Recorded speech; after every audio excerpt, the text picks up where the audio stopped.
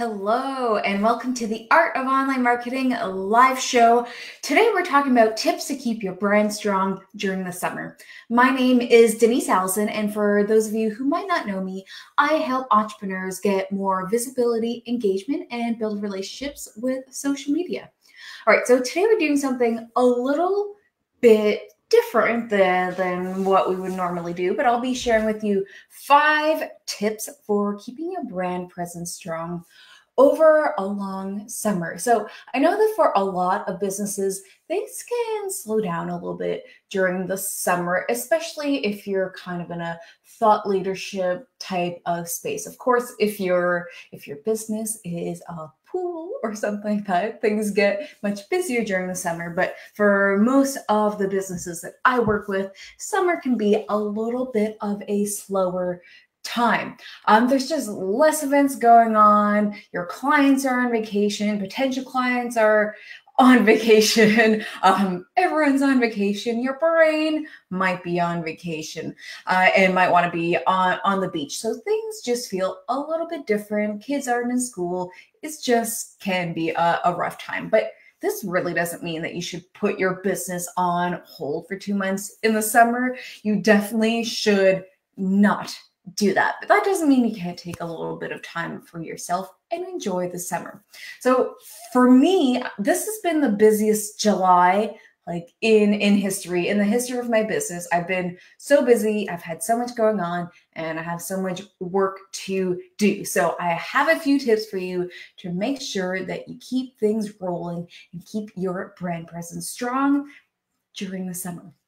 So number 1 is securing new clients before summer begins. Now, if it's the middle of summer and you're watching this, which probably is because we're live right now, you can't really go back and change this if you haven't already done it. So it might be planning for next year because there's really no going back and doing that. But over the years, I have learned that summer is a really hard time to really nail down new clients and secure that and get things rolling. But it is a really great time for clients to get stuff done because for them, they're probably less busy as well. So in the springtime, I always put extra resources into securing some clients before summer actually begins.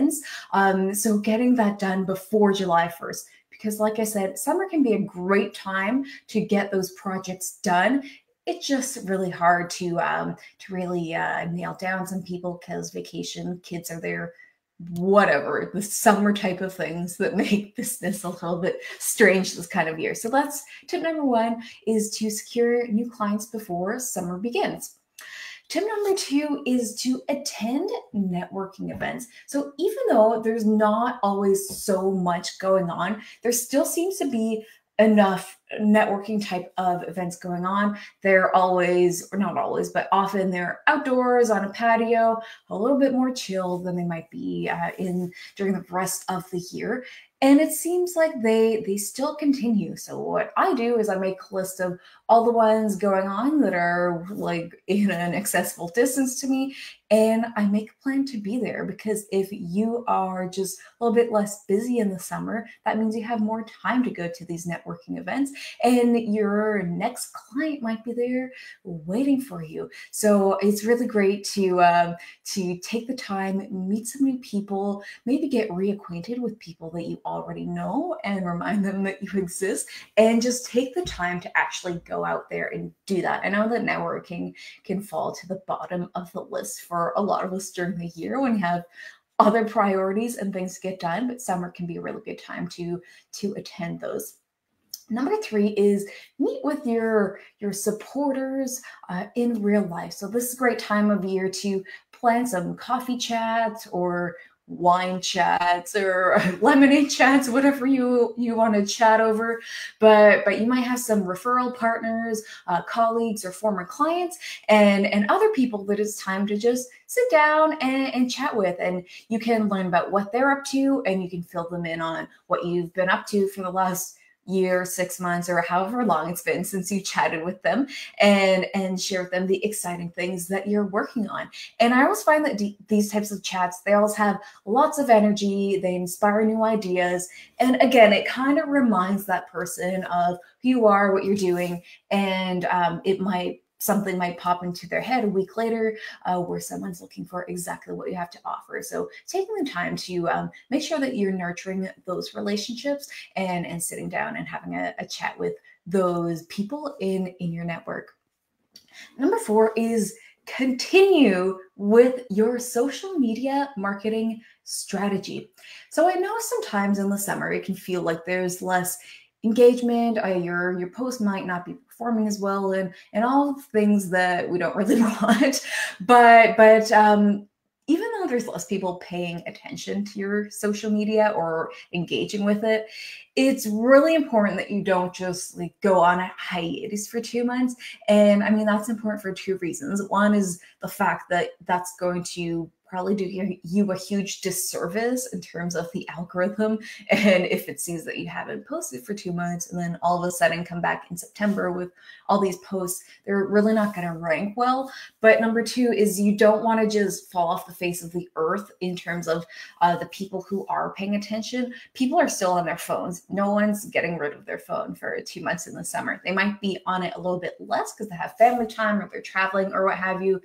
But there's still activity and energy and things happening on social media. So don't just put it on the back burner for 2 months. You can, if you're going to be on vacation, you of course can either take a little bit of a break or scale back and just schedule a few posts to keep things humming.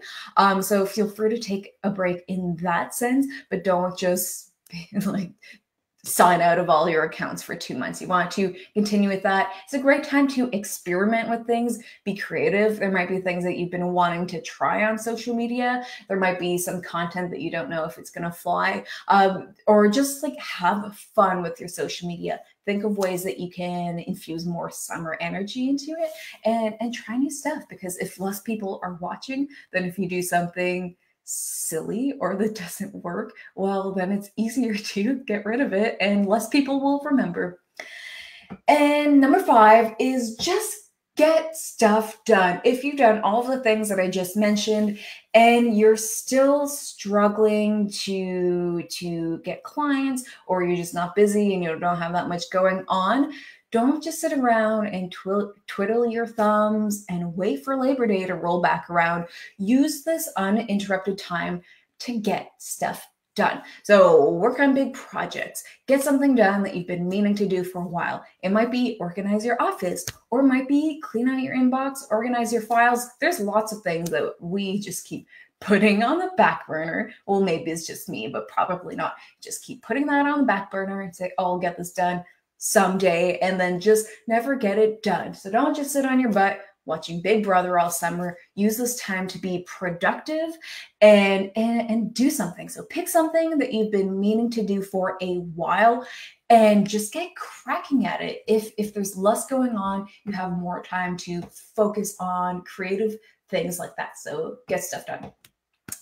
And bonus tip is enjoy your summer. So if you know in advance that summer is a slow time for you, use that time to book your vacations, to plan a week at the beach, to plan some Friday afternoons, going to the cottage, whatever. Like you need to make sure that you're enjoying summer, because I know in this part of the world, summer is very short and it feels like we're waiting 10 months of every year for it to actually be summer. So enjoy your summer, pamper yourself, do all the things that you need to do to have a great summer and come back refreshed and to get back into things in the fall. So all businesses have ebbs and flows. So if you know it's a slow time for you, don't try to work against it, but just let it happen. And then when the times are a bit more busy, then you'll be more prepared for that. So that's tip number 6. Enjoy your summer. Well, it's actually a bonus tip, but it's technically number 6.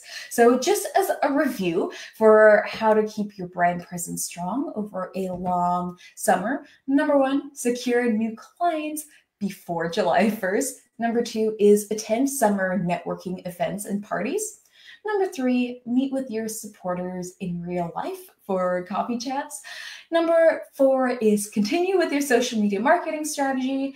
Number 5, if all else fails, just use the time to get stuff done. And bonus tip number 6, enjoy your summer. So thank you for being with me here today. I love when you join me for the live show, whether you're watching live or the replay. I really appreciate that. So I hope that you're enjoying your summer, and I'll be back on Thursday where I'll be interviewing another special guest. So stay tuned for that, and I'll see you all on Thursday.